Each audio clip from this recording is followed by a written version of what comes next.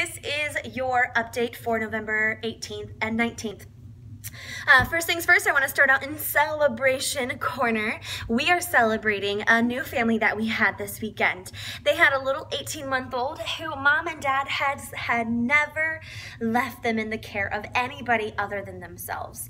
And this weekend, for the first time, they walked in with their new little one and into the Walker's room. This little one, Walker's was over here. He went in and he went in well. And we had amazing volunteers in there who welcomed him, and he went in with no issues. Mom stood at the door amazed and unsure of whether to walk in with her son or to stand outside of the window. After a few tearful moments, she decided that she would stand outside the window for the service and watch as her child interacted with people that he had never been with before. They were amazed. We loved on them. We checked in on them. We asked them if they had any questions, and they had some really great questions. One of their questions were, do the people serving in this room have their own children? That was a great question, something I would like to know. But their second question to me was the one that stopped me dead in my tracks. They said, do the people in this room serve every week? You see, for that first-time family, knowing that who was in that room would be in that room from then on meant the world to them. That means that they are ready to begin a relationship with us, potentially, and to trust us. And when we serve weekly, that is how we're going to impact brand new families who are potentially unchurched or spiritually restless. And that question is the whole reason why we do what we do. So thank you so much to those of you that serve weekly. And if that is a next step that you would love to take, we would love to have you. Come have a conversation with me about that.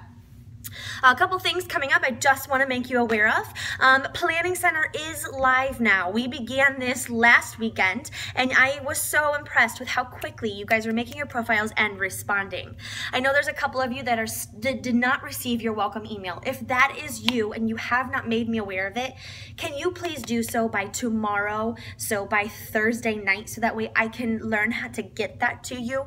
Reason being, this is the last update in this kind of email format that you're going to get from me. Reason being, there's really not a need for it anymore. I'm going to communicate via Planning Center every need that we have. That is going to be in real time for you guys, so you can log on at any point and to whatever service and whatever group, like if it's elementary or preschool. Now granted, walkers and toddlers are also in preschool. You can go log on there and see the needs and sign up for it if you would like. As soon as I send out those emails, all you have to simply do is accept or decline. It is so simple. So if you have any questions, please, please, please let me know how I can serve you, how Sabrina can come alongside of you. This is going to be an incredible tool that's going to help our team move full steam ahead. And I want to make sure that you guys are using it to the full of its ability. If you have questions on how to find your leader guides, or you're just not really sure, I would love to walk through that with you. I seriously just want to equip you guys to the best of my ability. And also, you're not going to be getting a call list beyond this week, again, because you can see them in real time, and I can send reminders to you. I can do all of that capability in Planning Center. So there's that. Also coming up this weekend, this is the last weekend for dedication classes. They are at 5:15 and the 9 o'clock service. If you know a family that wants to get dedicated, you might want to encourage them to go. If they miss the dedication classes, they have to wait until May to dedicate their kid. So I just wanted to put that out there, that this is the last weekend for that, and then dedications are next weekend after Thanksgiving. And then the tough gut question that I want to leave you with is, how are you connecting with God intentionally during the week? Are you taking a walk in nature? Are you sitting quietly in His presence? What Bible study are you going through? Are you Bible or journaling? I mean, there's a ton of ways that we can connect with God. But like any relationship that we have on this side of heaven, we know that we have to put intentional communication into it, give it attention, and you really have to be able to listen. And so our relationship with God is no different than what we have here when we can physically see the person in front of us.